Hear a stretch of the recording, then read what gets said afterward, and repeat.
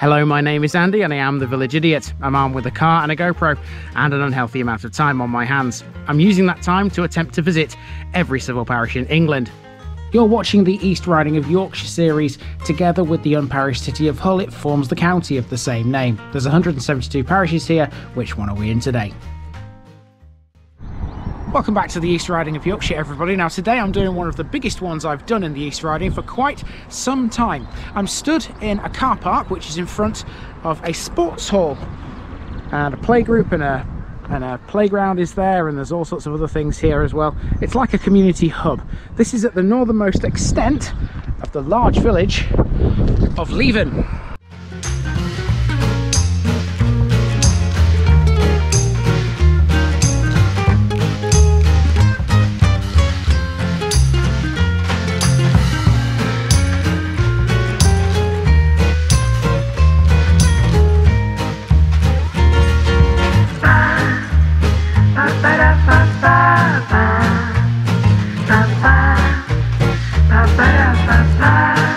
Here's my disclaimer for people who may be watching me for the first time. I say things as I would in my native accent and dialect. As a result, I may not pronounce things in the same way as the locals do. Remember, I'm a visitor. It's impossible to know everything. Leave me a comment, spin me a like, and bash that subscribe button. Let's get to today's parish video. Welcome to Leaven, which lies between the towns of Beverley and Hornsea in the East Riding of Yorkshire, some 7 miles inland from the Holderness coastline. Originally recorded as Leaven, spelt with an A after the first E, this is a commuter village for both towns, as well as for people who work in Hull and Bridlington. That's not surprising. Leaven is situated just north of a major road junction where the A1035 meets the A165, giving it easy access to all 4 towns. It's also a key factor as to why Leaven is so big. Historically, Leaven was a small settlement and has only expanded rapidly since the 1960s. Industrially, this is a place that relied once again on farming, but thanks to the Bethell family, who were lords of the manor in the 19th century, Leaven would soon thrive thanks to a canal built between the village and the River Hull. Leaven was also one of the places that was earmarked for a railway station on the North Holderness Light Railway, which was proposed to run between Beverley and North Frodingham. There would have been stations at both Tickton and Routh too, however the line was never constructed and its plans were abandoned in 1903 in favour of a bus service.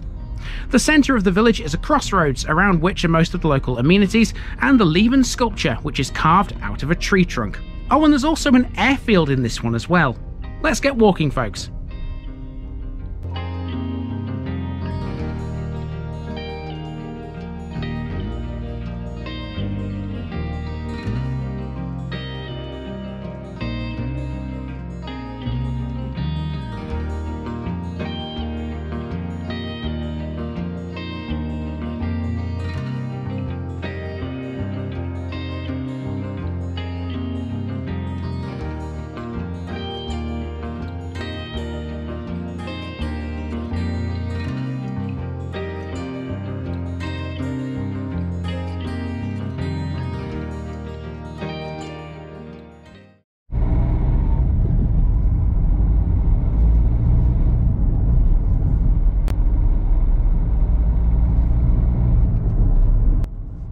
Before we go for a walk around this one, we must first address Beverley Road. That's what I'm currently driving on here.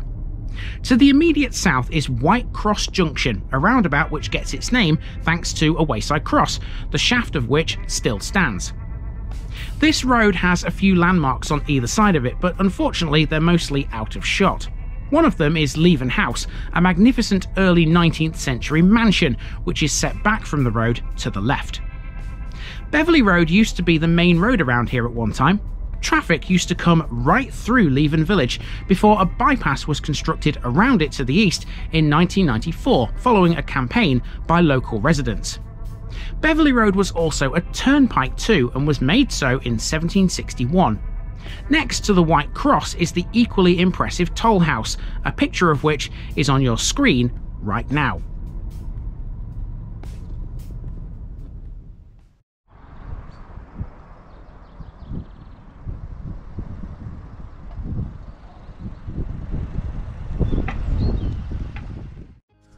Our main walk today begins at Leaven Sports Hall. Situated on North Street on the outskirts of the village, many of the village's sporting activities take place here, including snooker, pool, darts, dominoes, football, cricket, tennis and badminton. It's a great little venue for all. There's also a preschool in here as well. In front of the hall is a telephone exchange which dates from the times when phones were supplied by the General Post Office. It seems to be still in use. Down North Street now, here's the Hare and Hounds, one of the two pubs in Leven. There used to be 4 according to records in 1825. The 2 that have now gone are the Minerva and the Blue Bell. We'll see the new inn later. The pub stands opposite a barber's shop at a crossroads where Leven's 4 main streets, north, south, east and west, all converge. At this junction is a parish notice board on the barber's shop wall. Tick it off, folks, that makes 100 now covered in the East Riding. Okay, so running alongside the Hare and Hounds we have West Street, and there's a sign here. There's a van coming, so I better be quick. Methodist Church is to the left, and to the right is an airfield, and we'll be seeing that at the end of this episode.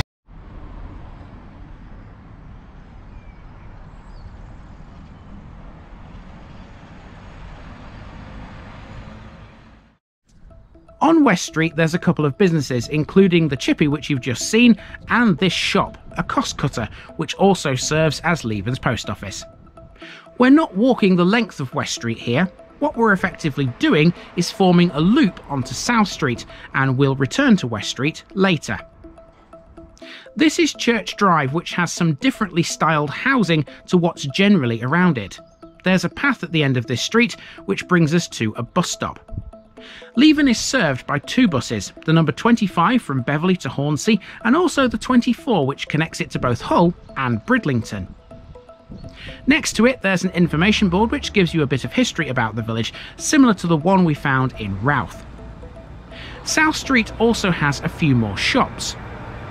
That one there is Charter's Butchers, a family business founded in 1896 in Bransburton. It relocated to a smaller premises here in Leaven. So in front of those shops you've got an information board all about Leaven, and this tells us what Leaven means. As you can see, Leaven is the slow moving one, probably referring to a local river or stream. How about that? Okay, next up is the church.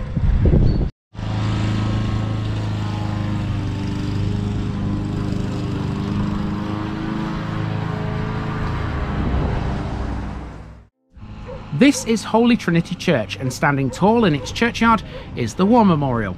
This has 19 names on it, 17 from World War I and 2 from World War II. So to the church, which was designated a Grade 2 listed building in 1968. This is not Leven's original church, nor does it stand on the same site as the old one. We'll discuss where the old one was in a short while, but this one was built in 1843 and 44 on land given by Richard Bethell, largely at the expense of Rector George Ray. It was designed by Robert Chantrell of Leeds in a 13th century style. It has a chancel, a nave with a north transept, a south aisle, porch and a tower. It was consecrated in 1845 and contains part of a 9th century cross shaft and the head of a 15th century cross from the original church. And one of its windows has the England football logo in it, prompting me to sing this line. 3 lions on a church.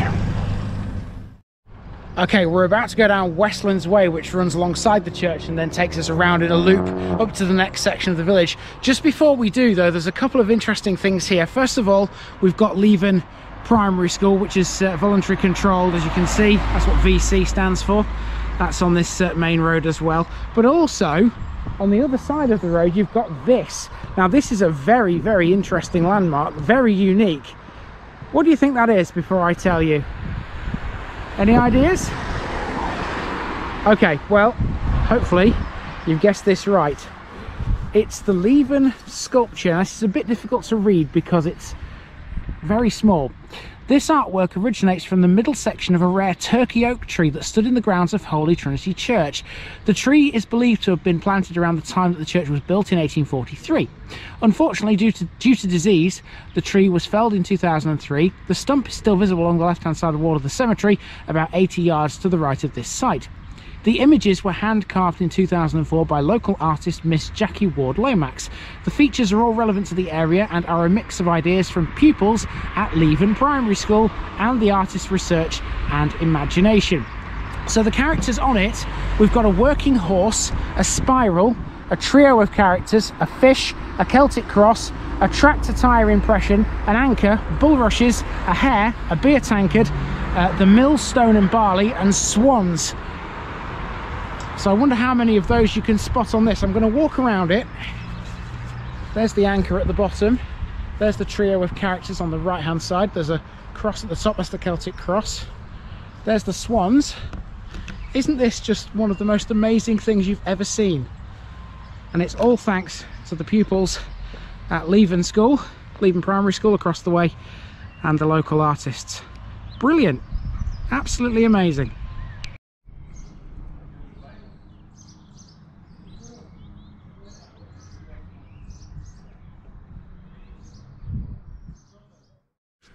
Until 1964, Leaven was a small village which had around 400 residents. The modern village is a far cry from those times because now it's expanded considerably.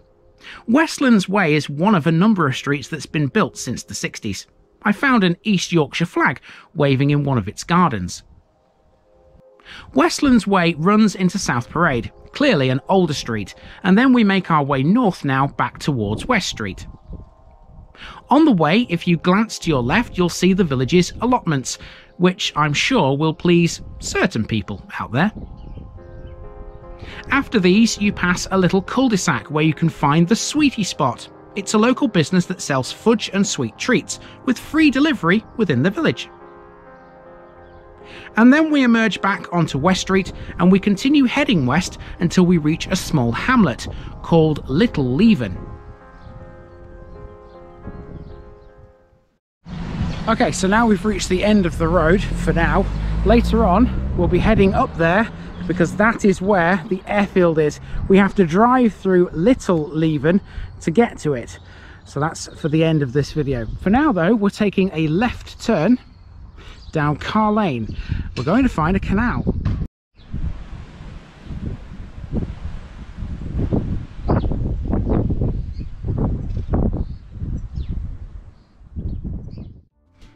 This isn't the canal, but if we follow Bath Drain, we will find it.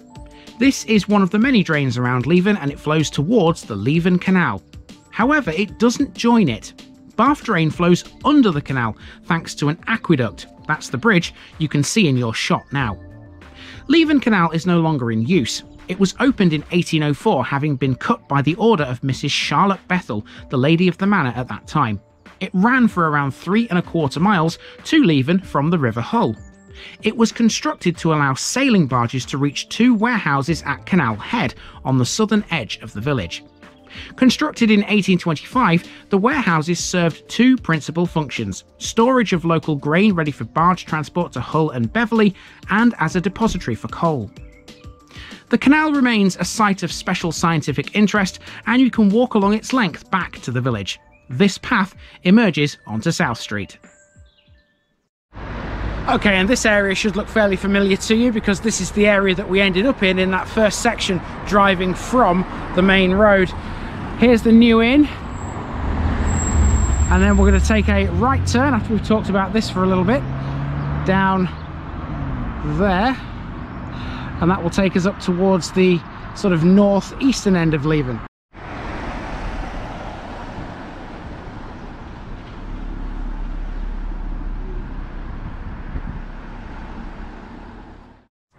The second of the 2 pubs, this is the new inn.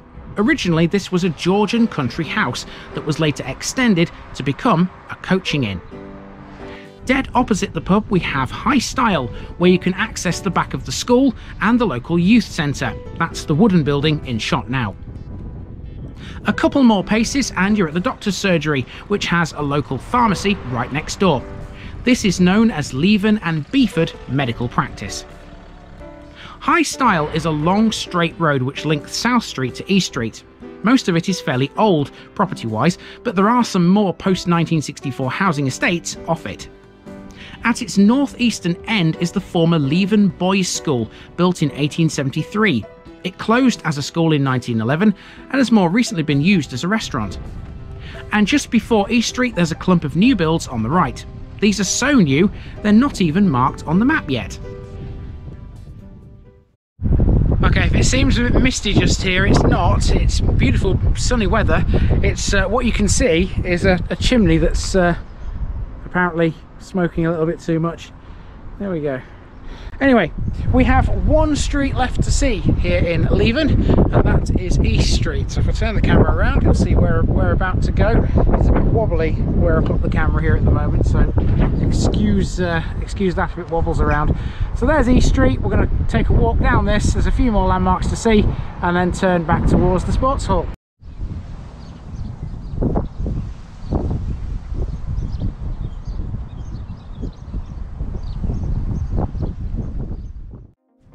East Street has quite a bit. This is the Leaven Recreational Hall, effectively the village hall. It's sometimes also known as the Leaven British Legion Hall, and that's difficult to say.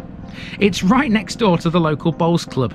This was formed as East Street Bowling Club in 1930, and they play in the Driffield League.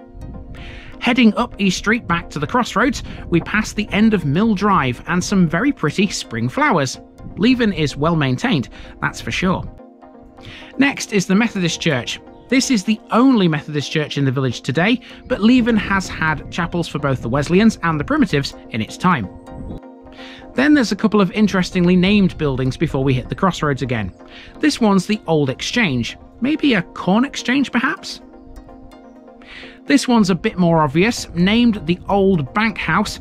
I'd wager plenty of money on this being an old bank, for some reason. Okay, we find ourselves back at the crossroads where you have the barber shop and the Hare and Hounds, and that means there's only one thing left to do here in Leven, and that is to go down West Street again, this time in the car because we are in search of Beverley Airfield.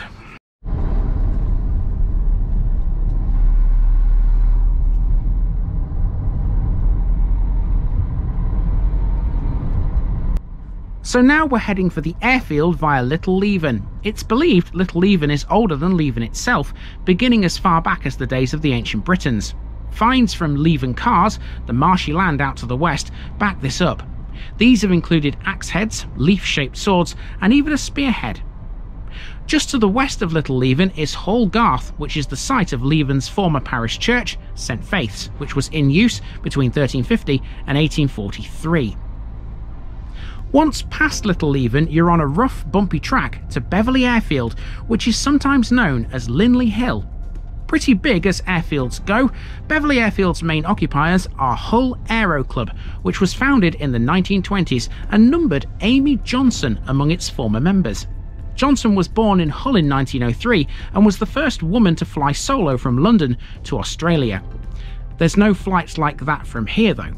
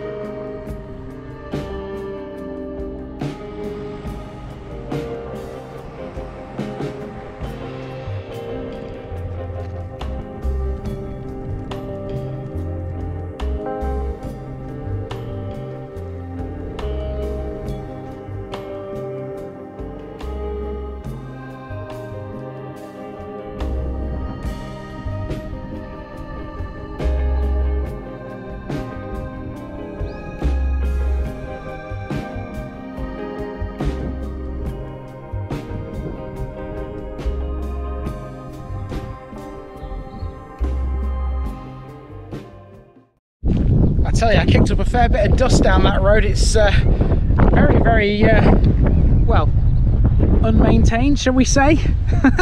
It's a very interesting road to try and drive down. Anyway, the road becomes private at this bridge, and the airfield is on the other side. So obviously I'm not going to go any further than this, but you can see a great view of the airfield from here, to be honest with you. You can see how big it is. You can see some of the markings on the edge of it over there and over the other side. A couple of windsocks, one here, one over there. There's some buildings in the far distance, which obviously are hangars, and I can even see a plane, a little biplane. It's not a glider, it's definitely a biplane. I know the difference between those two now, seeing as I've been in both on this channel. If you haven't seen those two videos, then you know they're on the channel, go find them. So yeah, there you go, that's Beverley Airfield. And the River Hull, which separates Leven from Beswick on the other side, is beyond the airfield, so you can't see it because it's way too far away, but it's over there. And yeah, I've seen a couple of aircraft in the sky this morning.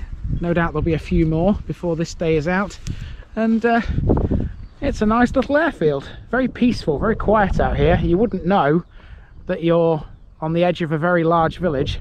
If I just shut up talking for a second, you can hear what I mean. You can even hear the windsock. That's how quiet it is. Fantastic. There's a reason why I love the East Riding of Yorkshire.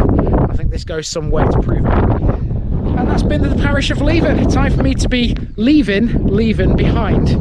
Yes, that was intended. You can all groan at me for that one. I've been Andy, also known as the Village Idiot, and I'm out.